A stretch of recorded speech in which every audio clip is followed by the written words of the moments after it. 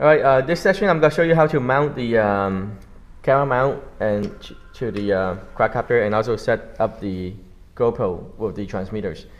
Before we go further, you need to have a few items: a flashlight, some zip tie, and then you need a needle nose plier. That's very important, and also scissor and the 3M double-sided tape. You can get them at Home Depot or Walmart. It's just a 3M double-sided tape that holds it says holds about 3 to 5 pounds.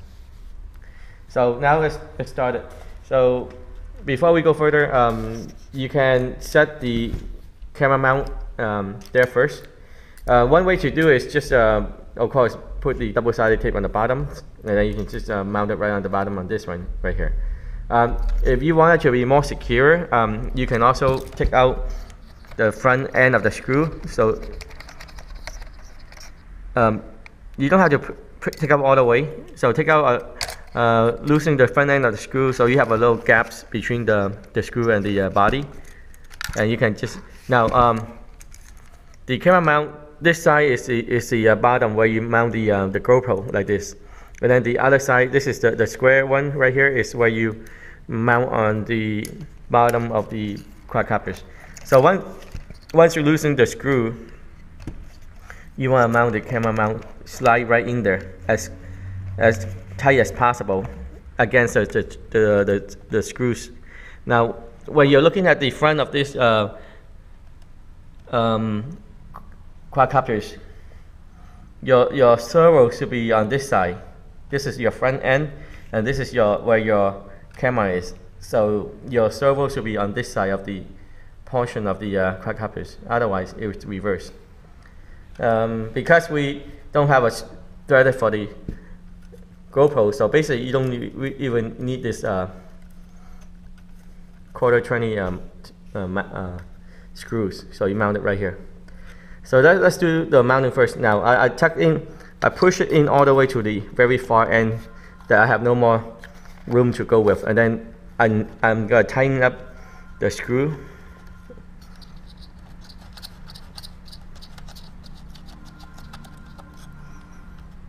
So you tighten up a little by a little on this side until you have no more room to tighten it. So now you can see it actually holds the camera mount real nicely snuggle fits onto it. I didn't have the double-sided tape right underneath between the mount. You could, if you want to be safe, you can mount this tape on it first before you press it in all the way. So that's how you mount the camera mount. Now for the wire. So open up the end of this. It's very hard to see and to use your hand to press the plug into the receivers. So right now we're gonna use the flashlight. I'm gonna show you what's inside this. If you look inside, you should see there's a receiver on the right side of this, and there are two jumper. You can able to plug in the wires, and you don't want to do the last one. You want to do the second to the last one. So right next to the let me point this out. So you really want to if you look at this inside, you want to go against this wire right here. That's where you plug in the your connectors. So the connector is plugged into the. If you look at the side of this inside, you can see it's called AUX2, which is the second to the last one. So now I'm gonna plug in my wire, my connectors right here, into that little socket. Now make sure that the white portion is aligned with the rest of the white connectors, the white wires on the left side, and then the black wire should be on the right side. So I'm gonna do this. It takes about maybe a few seconds.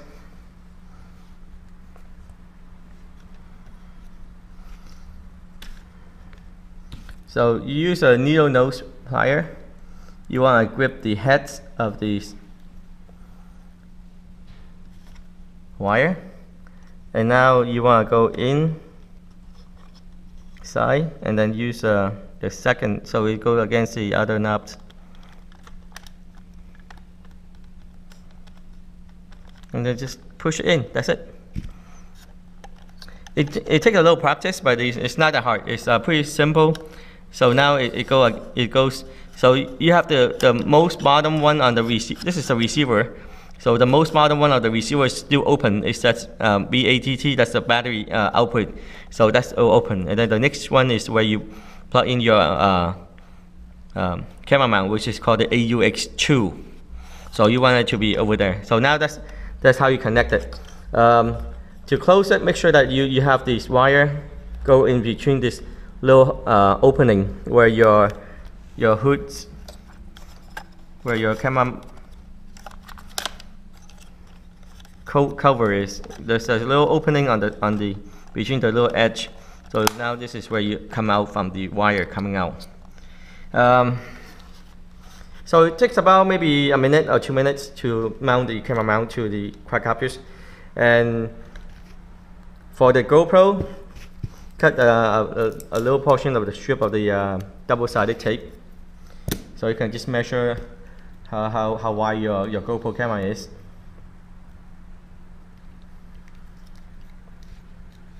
I usually mount the, make sure you cut it nicely on one end.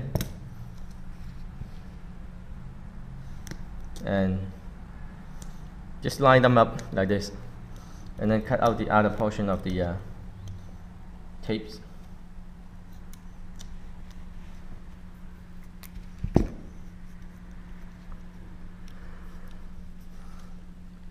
And don't worry, this is not gonna fall out. It's so sticky that you can hold the GoPro forever onto the mount.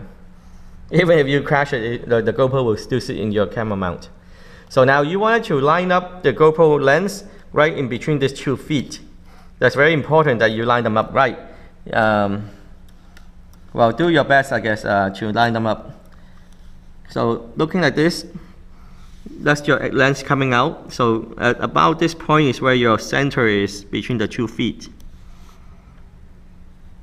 So you want to put and then this go flush against the rail. So now you have the full mounting bracket of the GoPro. Now you notice that the GoPro doesn't sit right in the middle of this camera mount. It's actually to the left side portion because the lens is right in the middle. So now this is how you mount the GoPro onto the camera mount. One more thing we need to mount is the transmitter and the cable. So the cable, one end go to the little jumper right here. So you notice there's 2 little edges. So make sure that it go into the little holes right there. And then the other portion goes into the GoPro. So this is where make sure you put in the memory card first before you put in the cable. So this goes into the USB portion of the GoPro. And now you can mount these wires, mount these transmitters. For me, I normally mount them right here. You could mount them any way you want. You can mount them right on the bottoms if you wanted to. Just double-sided tape. You don't want to mount it this way because you have to open up the little battery holders. So you wanted to mount it on the sideways like this with double-sided tape, or you can mount them on the top portions. Now make sure that when you're mounting on this, make sure that your power wires is there, so you can able to plug into the power. So let's do that too. Let's cut a portion of the tape. And let's mount this on the bottom.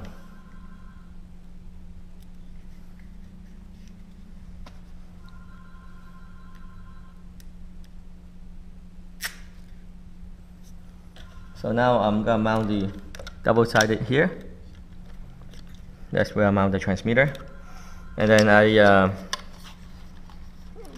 connect the power to the transmitter. Let's do this guy. So this red connectors is coming out from the quadcopters. This will power your transmitter for the transmitter of the GoPro.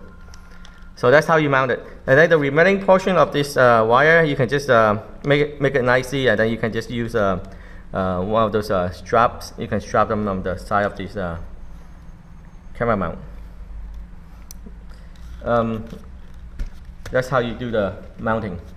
Let's do a little connections, strap onto it.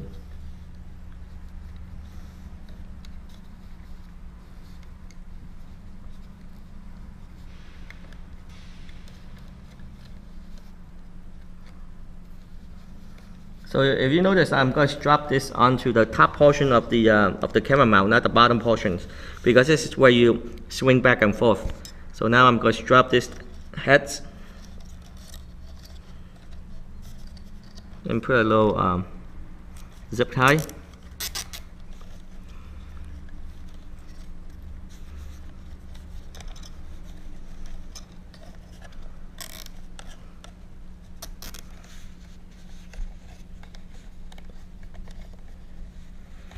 I'm doing pretty quick, so I'm not really organizing it, but you can make it nicer, tucks in nicer, so it looks better. Or you can actually mount your own way, if you find a easier way or a better looking mounting way.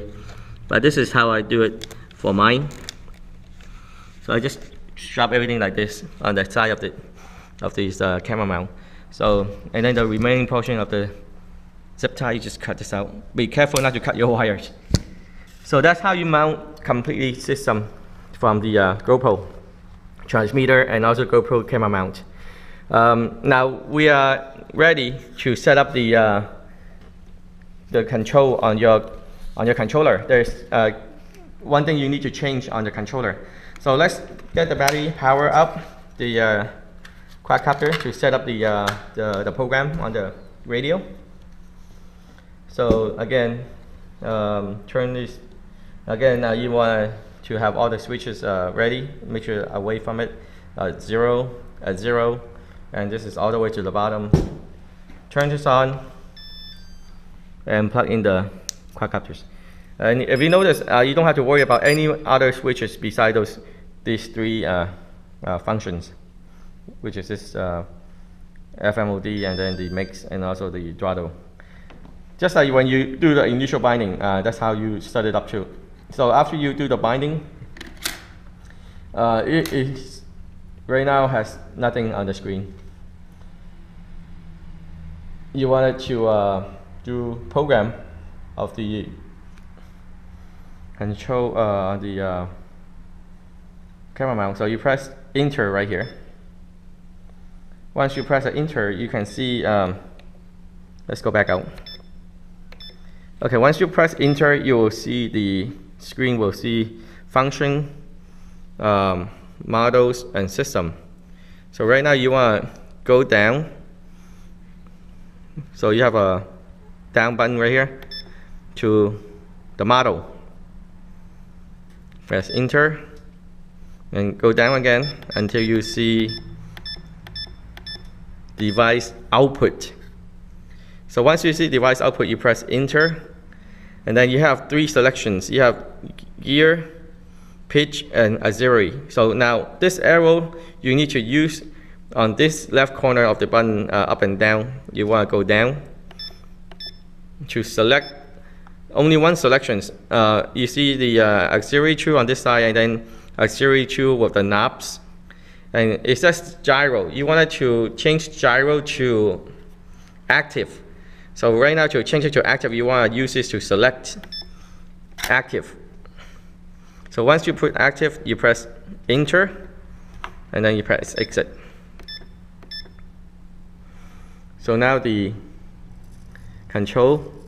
able to control your knobs.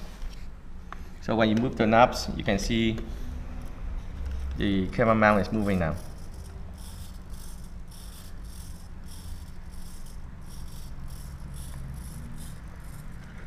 That's how you set up the controller for active. To set up your video, right now your transmitter is already on because I didn't turn on my cameras. So let's see if I have battery for this camera. Oh, I'm out of batteries. Oh, I might have a little batteries. So this is transmitting. The light is on. So it's transmitting to the screen. Right now I don't have it set up on the screen yet. So in order to set up on the screen, there are two ways to do it. You can change the dip switch settings, and then that will change the dip switch. So you can use a little plier. So you want to move the first. Let's see. You want to move the first two knobs. There are three dip switch. So you want to put the two knob, the first two to be at the lower side, and then the last one should be at the higher side. So now this is the channel that we are in. So now you can see everything in real time from the camera switch. So that's how you set up the camera transmissions on your screen, and how you set up the camera mount from the quadcopters.